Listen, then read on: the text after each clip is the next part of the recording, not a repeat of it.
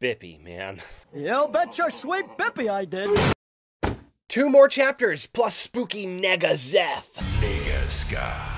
But first, patrons! Thank you, Doug, Matt, Steve, Data Gremlin, Alec, Craig, Scotty, James, Dalinars, Butt, Moochie, Chris, Methy Corone, Gallant Aegis, the son of James, Lexar Interlap, and 42! Whew, all one breath. Now, chapter 23. Back to Shallan's strike team. Gaz goes full Ghostbusters too. Who told you to stop guns?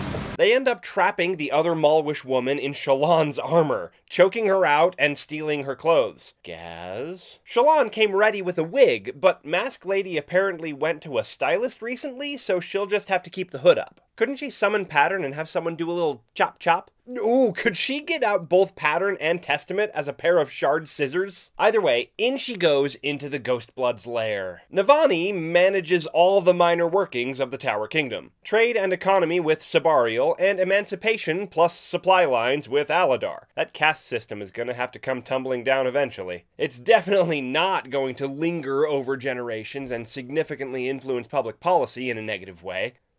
The sibling warns of the danger of a shard going vesselless for too long. The evil, anyone? Rushu, the curiously hot Ardent, demonstrates the rehoming of Flamespren. That increasingly important interlude from Way of Kings is mentioned, though they've been continuing their research, apparently. Flamespren like treats, and given that they're fundamentally shaped by human perception and cognition, particularly like cognitive treats. Flamespren's love language is words of affirmation and quality time, not physical touch. You'll learn that the hard way. Ooh. Now, as a bit of a side note, you know how sometimes in popular media they'll introduce an unusually adorable character or creature that seems like a blatant merchandising cash grab? BB-8 in the new Star Wars, the Porgs in the new Star Wars, Baby Yoda in the new Okay, maybe it's just Star Wars. I feel like we've finally gotten that with Bippy the Sentient Flamespren. Frankly, I'm in love. Give me art of this boy quickly. I've only had Arlo for a day and a half.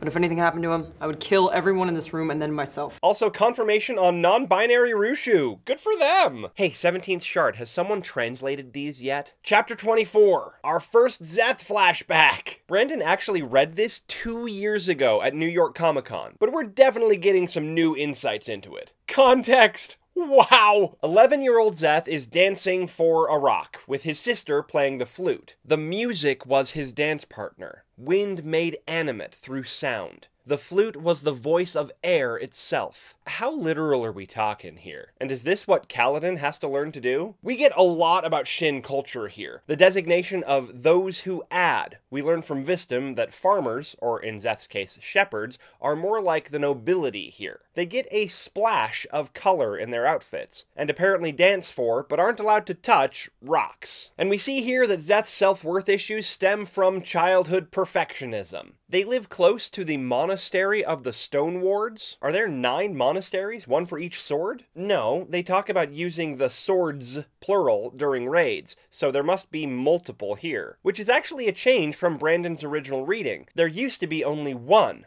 Presumably Yezrian's. Molly, the old blind ewe, finds another rock in the ground. I'd be scared too.